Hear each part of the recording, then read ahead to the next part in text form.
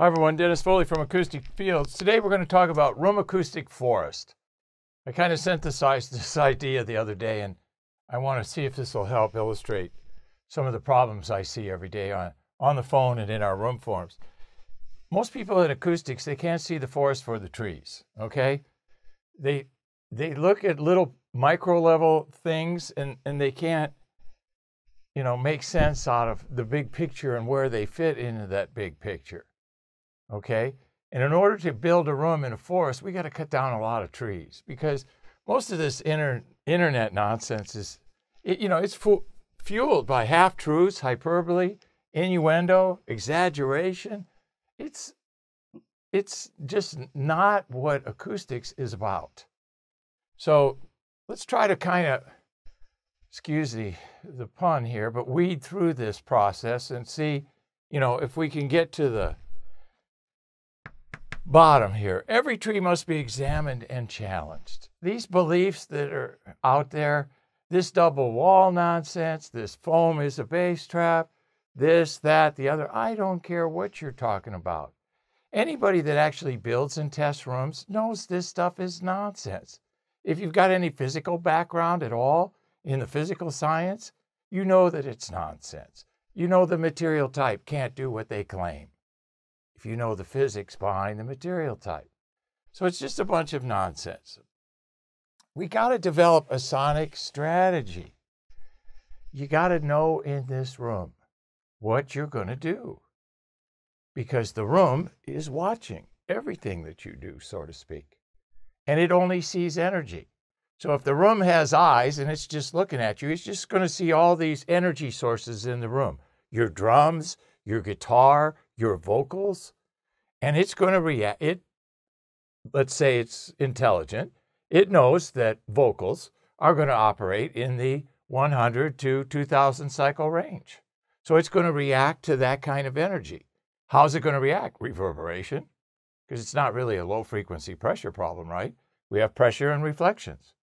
So it's going to react that way.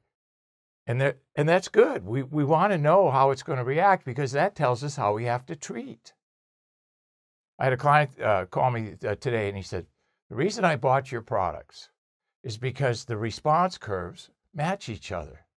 There's no peaks or dips. There's no spatial irregularities, is the term. Well, yes, because that was a conscious design parameter of both our carbon and foam technologies. That's how we get the smooth, balanced sound in our rooms. Get the strategy developed. What are we going to do? How much treatment we need? How big of a room do we need to do it in? Each step is relatively simple, but each step must be answered before you move up to the next step. You got to do this one, this one, this one, this one, this one. It's a whole process. And companies will pick out steps like this and try and sell you a product for it without knowing step 2 or step 4, without knowing where you're going or where you've been. Can't do it. Think through it, okay? Noise transmission issues must be first and foremost. Everybody wants to talk about absorption and diffusion in their room. I get it.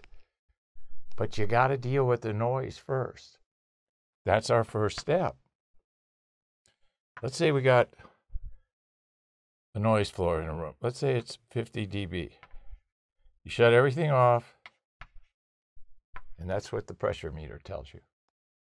And you're going to be mixing at 100.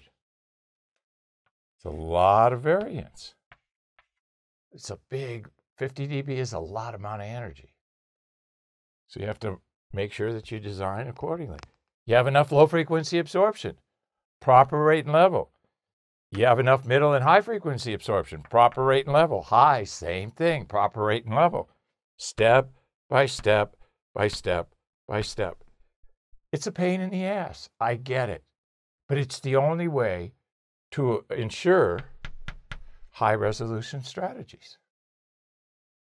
Because you miss a step, get up here to 5 and you skip 2, guess what? When you get to 6, you can't do 6 because you didn't do 2. That's the way it goes. So you have to be aware of that. Diffusion, a great technology, completely misunderstood. It's a technology to make the room sound larger. It's a psychoacoustic tool, and you have to know where to place it, how much to use, what frequency response. It's just like a speaker. It has a frequency response.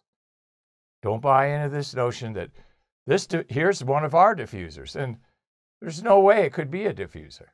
That's how ridiculous these claims are. Must obey little and resist much. Nothing could be more appropriate in this case.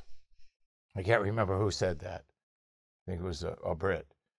But it's important.